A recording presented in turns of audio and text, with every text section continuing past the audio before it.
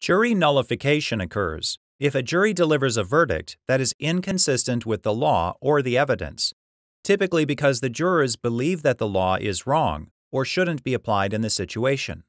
There's some controversy as to whether this is a violation of due process or an essential element of juror independence. This question came up after a California court dismissed a potentially rogue juror in the case People v. Williams. Arasheik Wesley Williams was 18 years old when he had sex with his 16-year-old girlfriend, Jennifer. According to Williams, the sex was consensual, but Jennifer claimed that Williams had threatened her with knives. After 2 other incidents with Jennifer, Williams was arrested and charged with multiple violent crimes, including rape, a felony. At trial, the court instructed the jury that it could convict Williams of unlawful sexual intercourse with a minor as a lesser offense included within the offense of rape.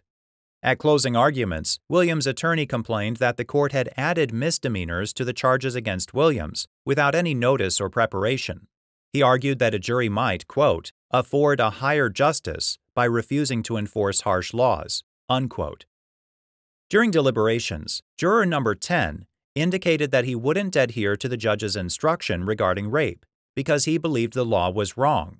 The judge dismissed this juror and replaced him with an alternative. The jury found Williams guilty of unlawful sexual intercourse with a minor. On appeal, Williams argued that the court had dismissed that juror incorrectly because the juror was exercising the right to jury nullification. The Court of Appeals affirmed the conviction, and Williams appealed to the California Supreme Court.